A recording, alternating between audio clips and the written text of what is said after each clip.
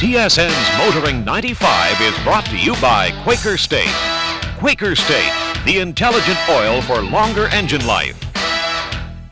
And Midas, the way it should be.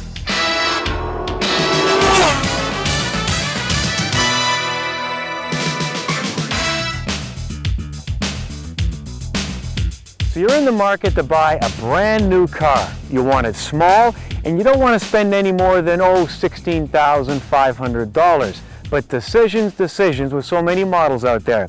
Well, have you come to the right place? And the place is the landing strip at the Deerhurst Resort in the Muskoka area of Northern Ontario. Now, Car Guide magazine, the national automotive magazine, has brought together some of this country's leading automotive journalists to evaluate the class of 95. And we'll have that story later on. But first, we're going drag racing, high school style. Yeah, I guess one of the things you should remember is that when you're racing, you're not racing the other car, you're racing yourself. You're going to dial in a handicap, say the handicap is 1550. The secret is to get down to the end of the quarter mile as quickly as you can. Do not go under that 1550 dial in. And if you've cut the lights the way they should be cut, you'll get to the other end, you will be the winner. The secret is consistency and being quick off the line.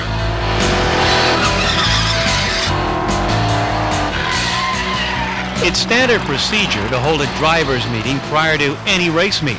But what made this gathering extraordinary was the fact that the drivers were all high school students. London Motorsports Park is the home for drag racing in southern Ontario, and students had come from as far away as Sudbury for what was being billed as the High School Challenge. We're trying to reach some of the students that you don't reach through normal modes of education.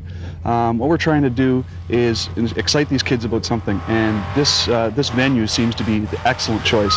What we do is we have high school students down here, most of them in their graduating years, coming down and test and tune their cars. We have the police forces on board to show students the proper way to set up their car and stuff, and that the racetrack is a place to be racing these vehicles and not on the streets. So we're trying to promote safe driving education as well as honing motor skills for the students while they're in class. We have students involved in the business program to help us figure out costing. We have students involved in the graphics to help us to do with how to letter the car, color combinations, promotion, trying to locate sponsors to help us foot the tab so that most of the cars that are here that are run by the schools is either sponsor money or teacher money. A lot of these cars that you see, most of them are built by students in the classroom, and I think that's some pretty phenomenal stuff. Now, is a winch a good idea when you come out to drag race? Well, it has a bit of extra weight, but I don't know, it's just a stock truck anyway, so. I've never done it before. I like racing, and that's why I come out today, but my old man always told me, he says there was a time and a place for racing, and that's why I come here.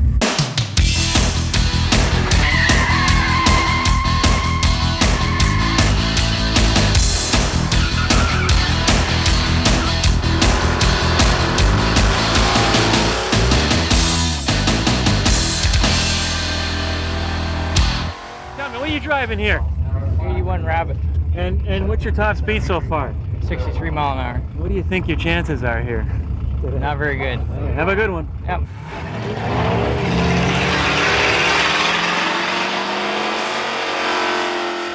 It's a 1980 Chef Monza, and it runs 10 ones on a good day and runs in the Super Pro class down here at London Motorsports. Normally when these kids are driving a car on the highway, the last thing they want to see is a man in uniform. What's it been like for you? It's been very interesting. I remember when I first started going into the high schools, they couldn't believe that a police officer was racing.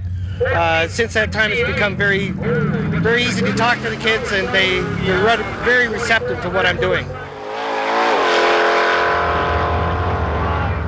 Now, you are definitely not dressed like a race car driver. No. Checkered shorts, sandals. Yep. How old are you, and what brings you out here? 17, high school drags, just out to have some fun. Car's not the fastest, but you know, it's not the fastest, most consistent. That's what I've been doing all day, so that's about it. Whose car is it? My parents. What do they think of this? Oh, they don't know yet. They don't know. They'll find out when I get home with the trophy. You're in the final? Yeah. All right, good luck. Thanks. Also making the final, the 81 diesel Volkswagen Rabbit. Now remember, the handicap will give the Rabbit a head start.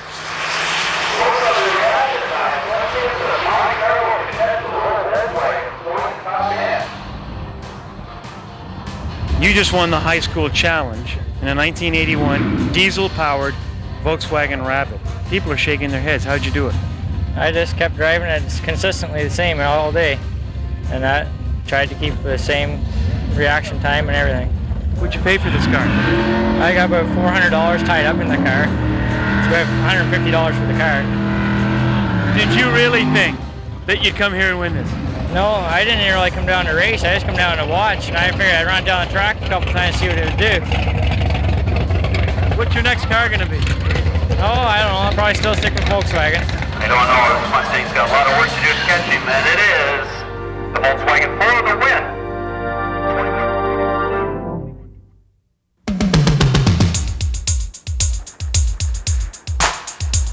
Test Drive with Graham Fletcher.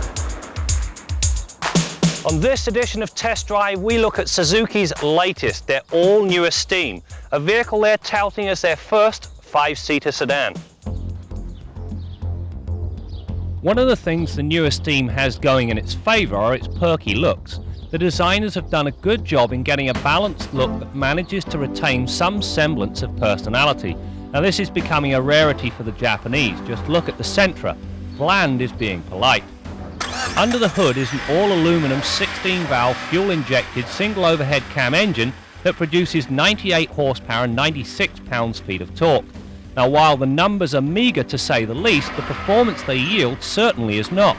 Tromp the gas pedal from a standing start. The tyres chirp and the response belies the number.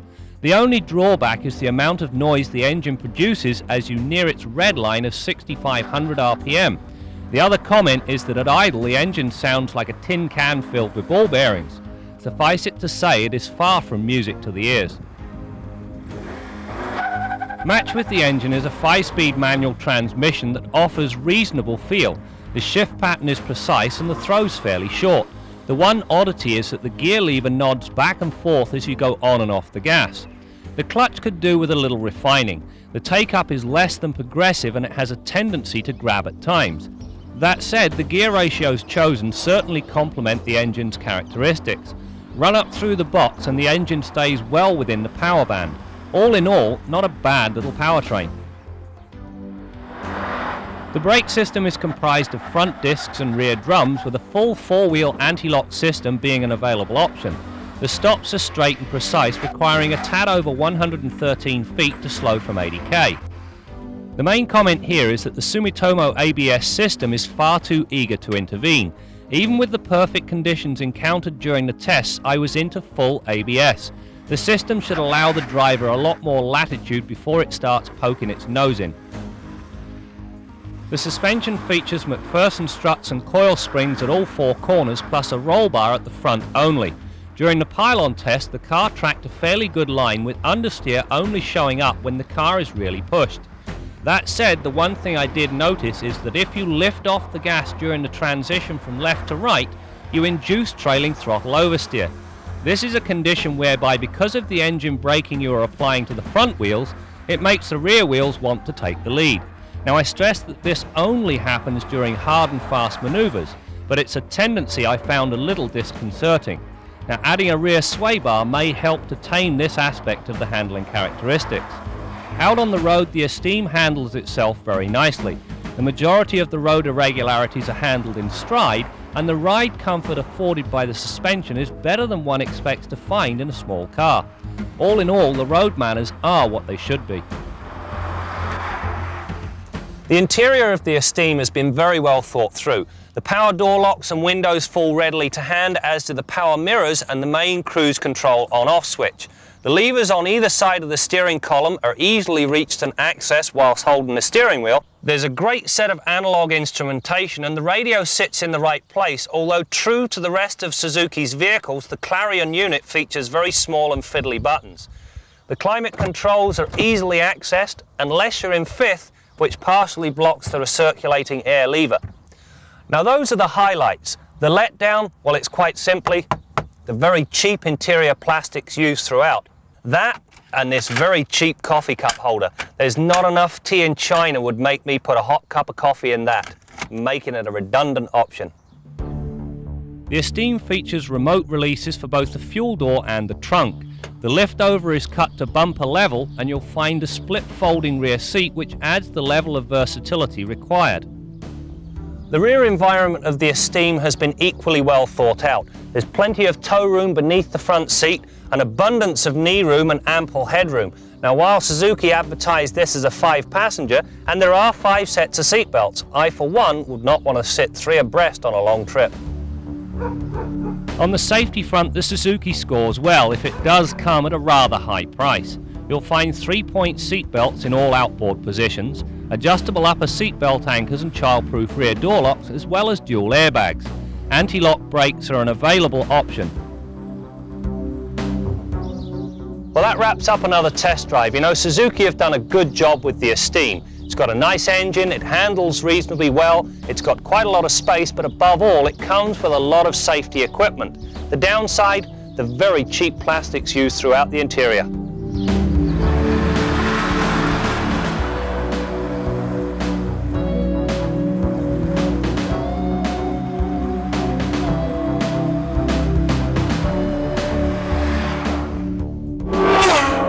Our Midas tip of the week concerns proper reinstallation of the wheel lug nuts on your vehicle. On many of today's vehicles, you simply can't go wrong in this operation, thank goodness. For example, on this particular wheel, you can see that the wheel nuts are closed on the outside, so they only thread on in the correct fashion with the conical part of the wheel nut facing the wheel. However, if your vehicle has a more conventional wheel tire assembly, like this standard steel wheel right here, which would have a full wheel disc or a hubcap covering the nuts, you're going to have a setup something like this. The wheel studs, when you install the wheel, project through like that, and you have to install the wheel nut in one of 2 positions. Now there is only one correct position, and it's very important that you find it. The conical or tapered part of that wheel nut must face the conical seat on that rim in order for the wheel nut to lock in properly. If you put it on backwards, it won't tighten down properly. You'll get pinpoint contact, and within 50 or 100 miles, it'll chew its way loose, probably ruin the wheel stud and the wheel nut, and if you're extremely unlucky, the wheel could easily detach from the vehicle. When you're finished and you get that tire repaired and put back on the vehicle, ask your mechanic to tighten down those wheel lugs with a torque wrench. That's your Midas tip of the week.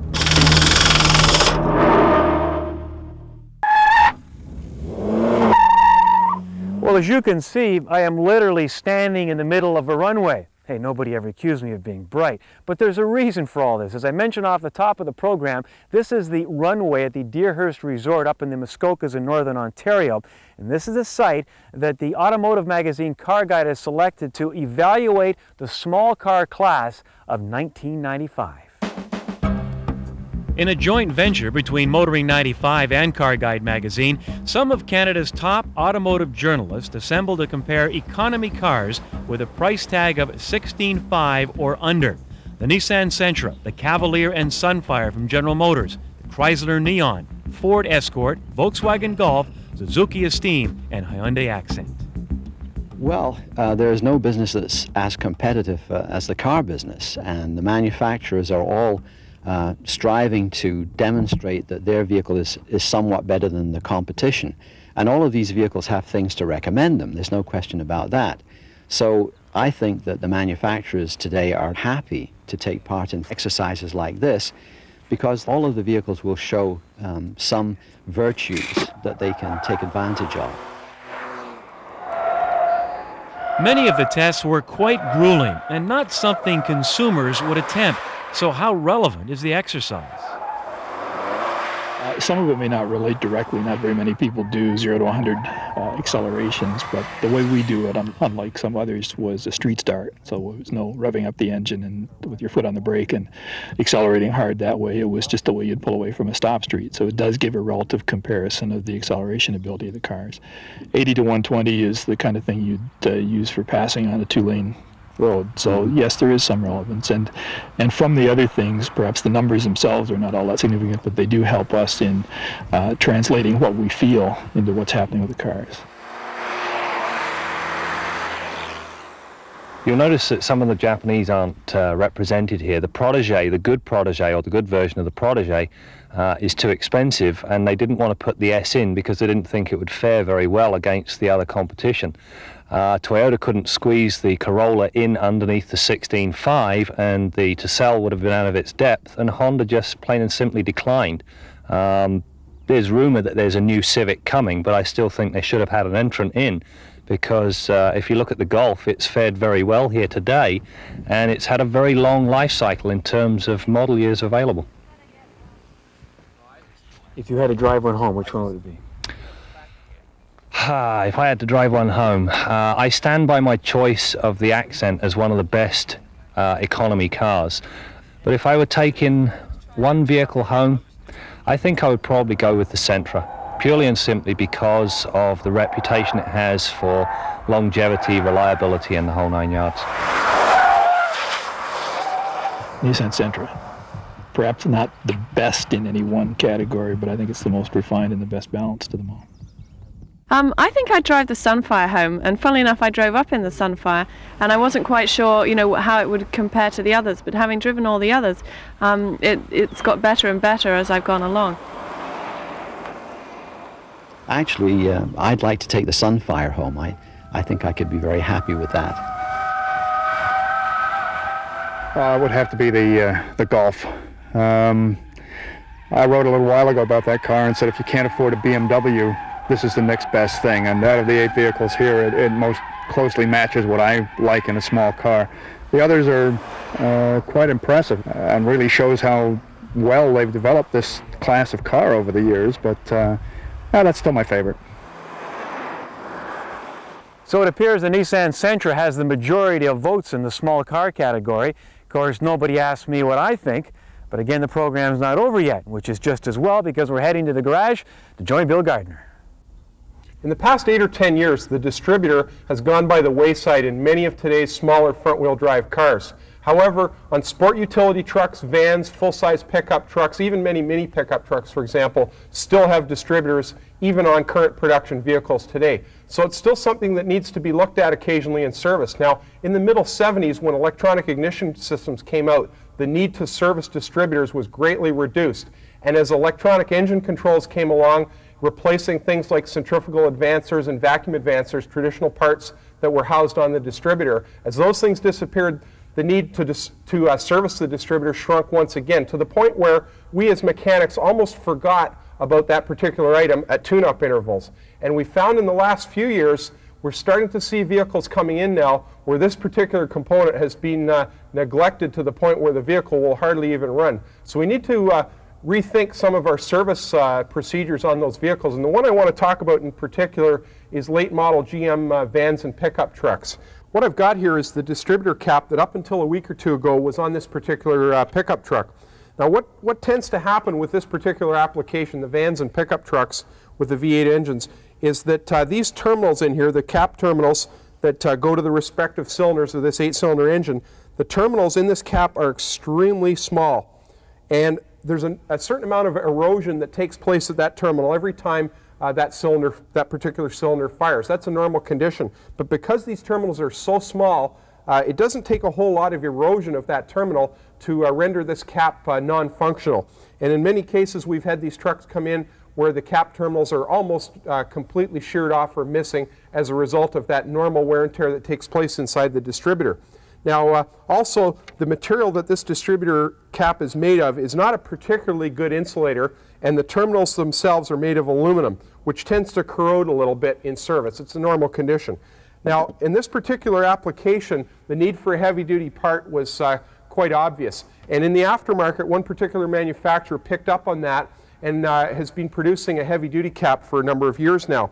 And if you have one of these vehicles, as I mentioned, you might want to think when it comes tune-up time to think about replacing with a heavy-duty part like this, because you'll have some significant gains that can be made certainly on damp or humid days. You'll notice a big improvement in the way your vehicle runs. What they've done is they've made the entire body of the distributor cap out of a different type of plastic that's dielectrically quite a bit stronger. In other words, in layman's terms, it's a much better insulator. This blue material is a much better insulator. The terminals themselves are made of brass now, so they're not subject to nearly the corrosion that they used to be. Now, they still have to be physically the same size to work on this particular installation, because obviously they have to interface with all the stock or original equipment parts on that vehicle.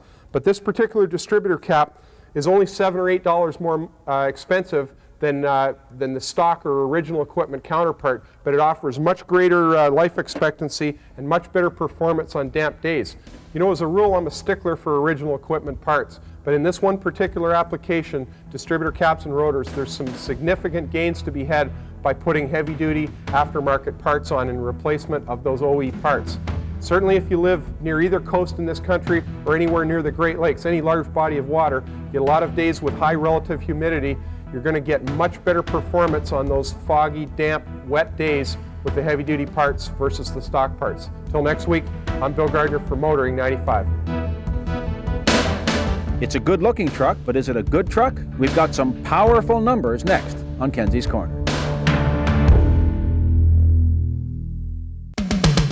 Kenzie's Corner with Jim Kenzie. J.D. Power, or David as his friends know him, may be the single most influential person in the entire car business. He's elevated market research into a marketing art form, and a good result in the Power survey is invariably translated into a multi-million-dollar ad campaign. Now, David also uses these numbers to evaluate car factories by cross-referencing the car results with the places where they're built. These numbers turn out to be a good news, bad news situation for Canadian car workers. The good news? Well, the Toyota Corolla plant in Cambridge, Ontario is ranked as the best plant in all of North America, with an average of 62 faults per 100 cars.